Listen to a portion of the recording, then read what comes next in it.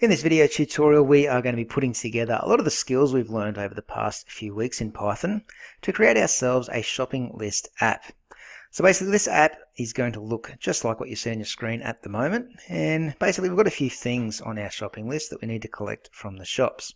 And we're going to be able to perform any one of these 6 different functions on our shopping list. So we can view what's on it, we can add and remove items from it, we can do a search through the shopping list to check if a particular item is on there. We can count how many items are on the list, and we can also clear that list, so just empty what's on it. Alright, so it looks kind of complex, but if we break it down, it's not too hard. Okay, so let's get started by creating ourselves a new document in Mu. Now, once we've created a new document, the first thing we're going to do is we're going to print a bit of text on the screen. Now, the text we're going to print on the screen is going to span across multiple lines. So when you open your bracket up, make sure you do 3 single quotation marks, just to tell the computer that we are going to be writing something that spans across multiple lines. Now I'm going to put a heading in first. So I'm going to put in a few hashtags there. It's not a comment that I'm writing here. The hashtags are there just to make the heading stand out a little bit. You don't have to use hashtags. You could use like the asterisk or something like that. Okay, I was just using hashtags for this example. And I'm going to put in capital letters shopping list. And I'm going to put 3 hashtags after it. Now on the next line, I'm just going to leave it empty and then go down another line, and I'm going to give an instruction to the user that says select a number for the action that you would like to do. And I'll put a colon. Okay, now I'm going to leave another empty line below that, and I'm going to list out the 6 things that the user can do with this shopping list. Okay, so make sure you put in some numbers there. Number 1 is going to be view shopping list. Number 2 is going to be add item to shopping list. Number 3 is going to be similar to that, so I'm just going to copy that line there. It's going to be remove item from shopping list. Okay, that's good. Number 4 is check if item is on the shopping list. Oops. Number 5 is how many items on shopping list. And finally, number 6 is just clear shopping list. So we're going to be able to empty what's on it. Alright, and on the final line there, just close off your 3 quotation marks and your bracket, just to say that that print statement is finished up now. So I'm going to save this and just run it to show you what it looks like so far. So save it into your digital technologies folder, call it shopping list app, and give it a run just to see what you've got so far. You should have something similar to what I've got. Alright, so that should be looking pretty good. Heading at the top, we've got our instruction here for the user to follow, and then we've got our menu of 6 different items that the user can select from. Alright, so let's just stop that code from running and move on to the next section. Basically all we need to do next is ask the user what selection they would like to make. They need to make a selection out of these 6 options, so we want to ask them which function they would like to perform on the shopping list. And to do that, we just ask a question, so we use our input function. So inside quotation marks, in bracket and quotation mark, we want to say make your selection, colon, space, close your quotation marks, close your bracket. And that is going to ask the question to the user, what selection would they like to make? As you can see here, it's asking us to make a selection. So if I was to type in, say, number 4 and press enter, that would be the end of my program. Okay, the computer would completely forget that number and wouldn't know what to do next. So for the computer to remember the selection that we've made, we need to create a variable. The variable goes at the start of the line here, and if you don't know what a variable is, it's something that holds information. So in this case, the computer is going to hold on to the number that the user types in for their selection, so it remembers it. And we'll be using that number again a bit later on. So the name of my variable is going to be called selection, and I'm just going to write equals. So now when we type in our number, the computer is going to store it inside this variable called selection, and we're going to call up that variable very shortly.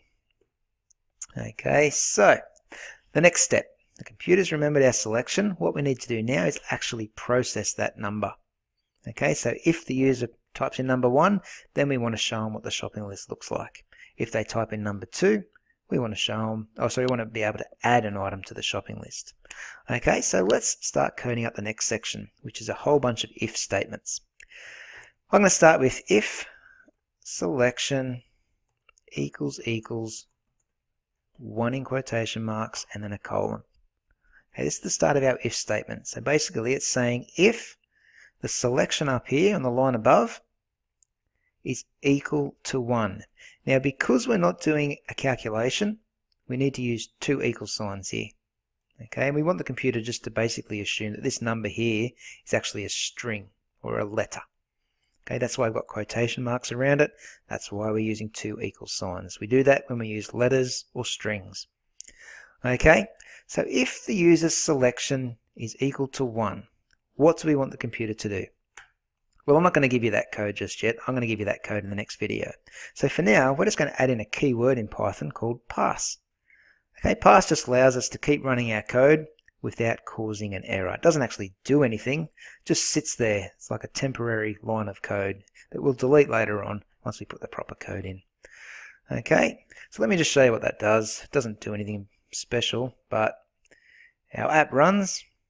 Okay, we've got the 6 different things we can pick from. So if we make our selection as number 1 and press enter, our app just finishes. Okay, no error pops up. Okay, but our app just ends. So that's all I want for now. Now we need to do that for all of these 6 different options. So I'm just going to add in a bunch of elif statements. It's going to say on the next line, elif selection equals 2, colon. Then I'm going to write the word pass again. Now I'm going to copy that and paste it a few times. So the next one's going to be number 3. Next one down is going to be 4. Next one down is 5. And the last one will be 6. Okay, so we've got our 6 options in there. If the selection is equal to 1, 2, 3, 4, 5, or 6, we're just passing it at the moment, which means it's just going to sit there and do nothing. There's just one other thing I want to do. I want to add in an else statement at the end. This means if the user types in anything else besides these 6 numbers, we want to tell them that they've made an invalid selection. So we're just going to print a message that says, you did not make a valid selection. Okay, and we'll just close that print statement off. Let me show you how that's going to look. We'll just give that a run.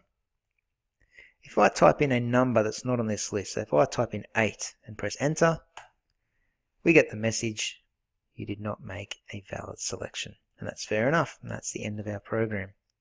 If I was to type in any of the other numbers on that list, say number 5 this time, the program just ends. Okay, so that's looking pretty decent. Last thing I might show you in this video is just how to add some items to the shopping list. So it's ready to go when we start coding up the rest of our app. So I'm going to create a variable, or basically a list, sorry, called shopping underscore list.